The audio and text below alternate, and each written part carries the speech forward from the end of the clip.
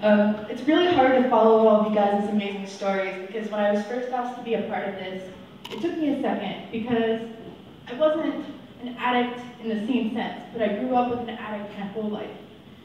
I read many other stories and I never realized how many people's dads or moms, but especially dads, were the first person to hand them a drug. My dad did that too, and luckily I was able to turn it down, but I was still around it. But mainly I turned it down only because it scared me. Too many times did I take a needle or hide pills or flush something down the toilet. And to me it was more terrifying to try it because I didn't want to be like that. But I also wanted to connect with him, and I was angry.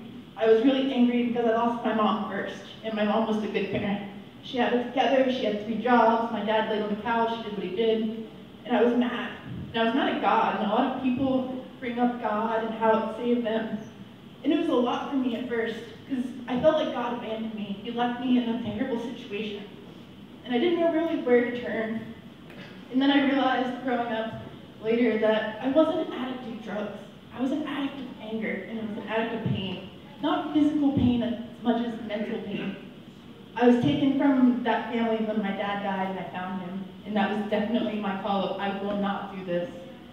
I had a little brother I had to be a role model for because he didn't have anybody.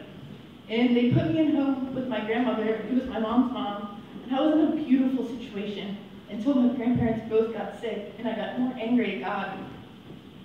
It also made me angry because I couldn't understand why this just kept happening. My grandma had already lost her daughter, she then lost a son, and now she was losing her husband. And I didn't know where to turn, but I turned to art, which is really amazing that I'm here. And I'm really grateful that Sandy was the one to paint my picture because I watched Sandy my junior and senior year of high school, and she changed my life. That's when I was the most angry and the most alone. I was in this home that was supposed to be great. My family put it all together for me. They knew what I had been through, and they thought they were giving me the world, and in so many ways they did. But it felt like my pain hurt them more because they didn't know how to help me. They didn't know how to help my brother. And me sharing my story, I felt like I was embarrassing them at first. But then I realized my story was what was given to me so that I could help others. And so I could connect with them. And again, I never realized how many people I could connect with, their parents being the ones that introduced them to those things. So I stood strong and I did the best, and I'm really proud of my little brother who lived through all of it with me. He was probably the first one to find my dad, and he was 3. I was 9. So for him to run and say, something's wrong with Dad, what can you do? I knew my little brother had witnessed the most terrible thing that a 3-year-old could have ever witnessed.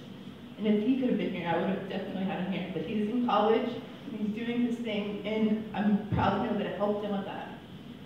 But when I say I was an addict to anger, it goes on every day. It's not something you really get over. Grief, I've learned through all of the grief that grief is love with nowhere to go. So I found places to take my love. Through art, through music, I do sound healings. But I also just send so much love to all of you. I see you all come up here, and some of you who are doing the best to hold it together like I am right now, and I just send you all so much love. And you guys have found a home, and I've since found a God. It's just my version of it, and it's not the same because it's different for everybody. Spirituality is a really interesting thing, and I urge you, if you think God abandoned you, find what makes you feel whole again. It doesn't have to be God in a church. It's knowing that you were here for a reason and figuring out what that purpose is, even if it doesn't make sense to you, why you went through what you went through. So I just know all of you are here because even if you don't know someone who's an addict to drugs, you know somebody that's an addict to something. I think everybody in a way is an addict to something. So just honor that and ask yourself, why is it I do this thing I do? I ask myself why I get so angry at the world. And it's because I just want to save it. That's all I really have to say.